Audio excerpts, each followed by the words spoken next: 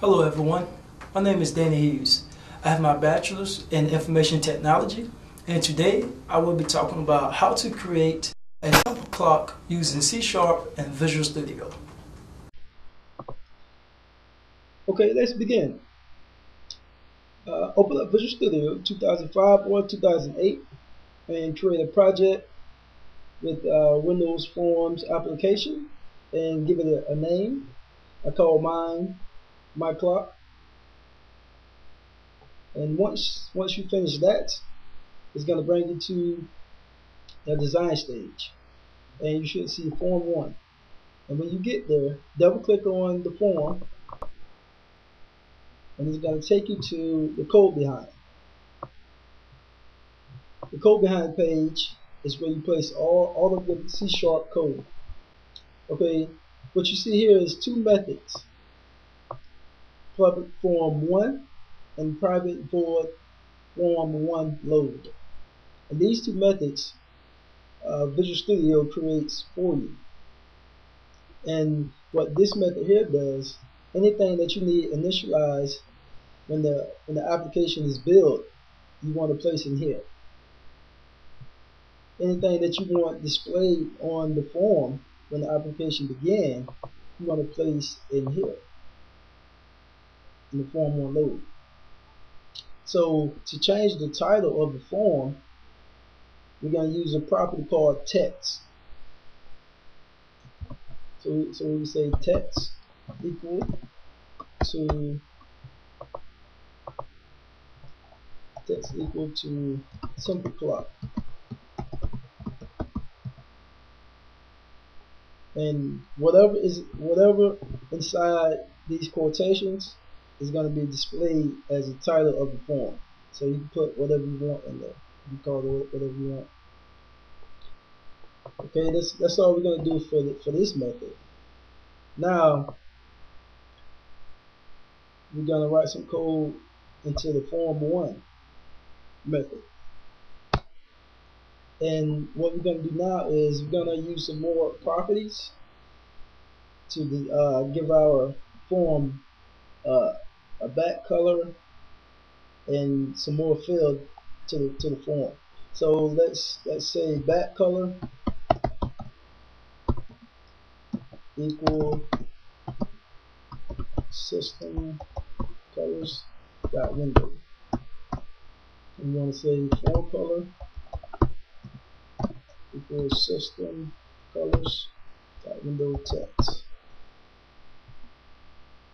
And these properties are default colors for Windows applications. Now we're going to focus on two main classes to get our clock working. The first class is the timer class, and the second class is the date time class. So what we're going to do now is we're going to create an instance of the timer class. So let's say timer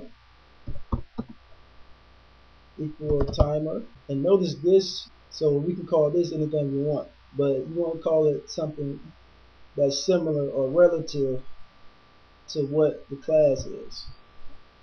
So we're going to say timer equal new timer.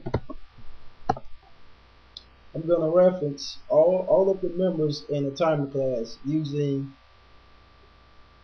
timer. So we're going to say timer.tick plus equal, and what I just did here was create an event handler for the tick.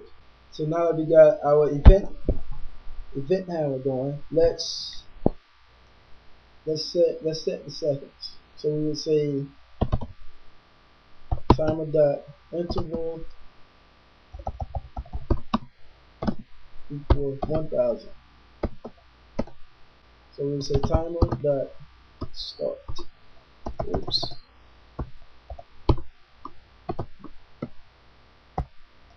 Which is the start method actually enable the timer. Let's go down to our next method. We can take that out.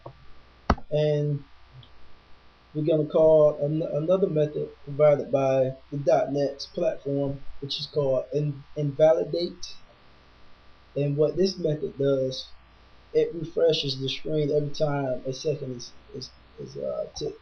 So let's see, invalidate,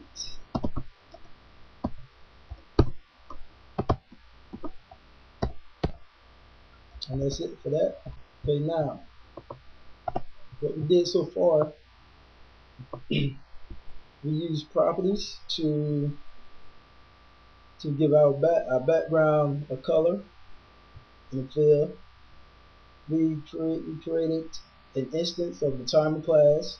Use some of its properties, its methods, events, and we call another method that's provided by the .NET platform. So now we're going to create our own method. To do that, you need the access modifier, you need the return type, and you need the method name, and you need parentheses. So let's say protected, and this particular method, we're going to override a method that's already provided for us through the .NET platform. And to do that, you say protected override void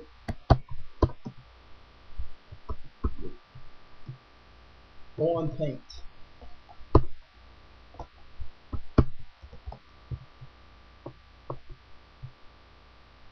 And what this method here is gonna draw all of our information into the form. So let's do some more formatting.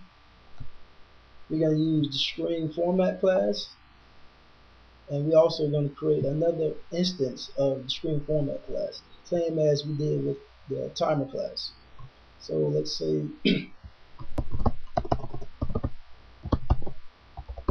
format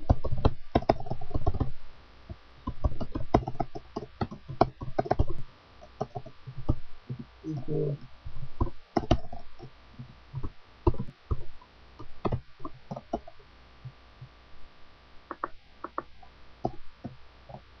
we're going to set all of the formatting to center the screen. So let's say let's get our data onto the form. And remember, like I said before, we're going to use the datetime class to capture the current time and the date and the year. So let's debug it and run it to see if we get any errors.